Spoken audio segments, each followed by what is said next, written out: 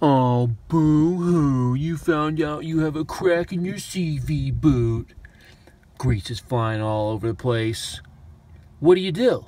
Do you replace the CV boot? Do you replace the entire axle assembly coming out of your transmission with new CV boots already on the axle? Do you spend a lot of money? I don't think so. You got to get yourself over to Walmart and you got to get yourself a $5 inner bike tube patch kit, complete with a rubber scuffer, rubber cement, and a variety of rubber patch sizes. To prepare your boot, you take some rubbing alcohol and a paper towel and you remove that grease where it's flying out and you clean up that boot.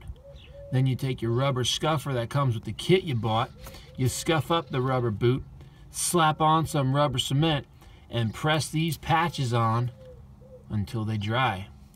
Once they dry, you remove the clear plastic backing and you should be good to go.